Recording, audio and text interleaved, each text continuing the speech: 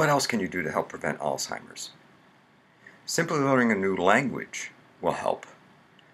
When you learn a new language, you excite a part of the brain called the amygdala. Now, the amygdala is very active in children, young adults, as they learn. And then it gets less active as we age. And one of the reasons it gets less active is because we start doing a job and we learn that job and we learn the skills to do that job, and then we stop learning new things. It's the learning new things that gets the amygdala active. And it's very important because the amygdala allows a greater connection to occur and a greater creation of connectivity that we talked about earlier. Those connections in the brain that makes things work a lot better. Okay?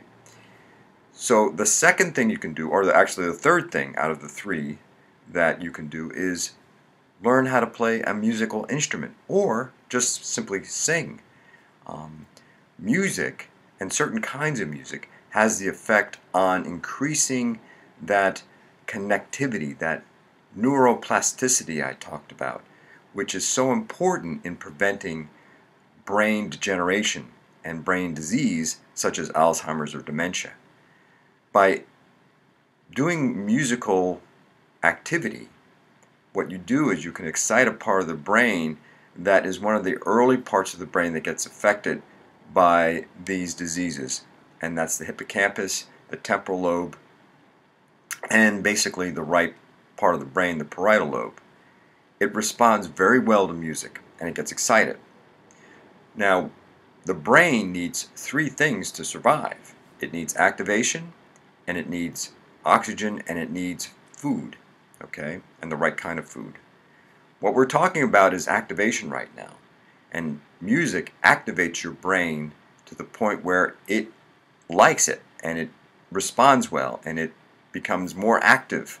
And the more active your brain is, the less chance of you developing these degenerative diseases.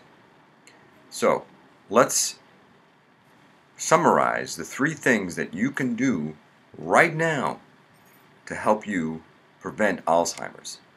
Number one is high intensity exercise, and we talked about that in the last video. Number two is learning a new language. And it doesn't have to be, and you don't have to be fluent in it, just actively trying to learn the new language will help your brain. And the third thing is learn an instrument or sing. Both of those three things can actually help greatly in preventing you from developing Alzheimer's. Now, what can you do for your children? Simply have them play a sport, have them learn a different language, and have them play an instrument. Those three things will not guarantee that you won't get Alzheimer's, but what they will do is they will help you fight and reduce the possibility that you will get Alzheimer's. Remember, to live longer, you need to eat better and be active better.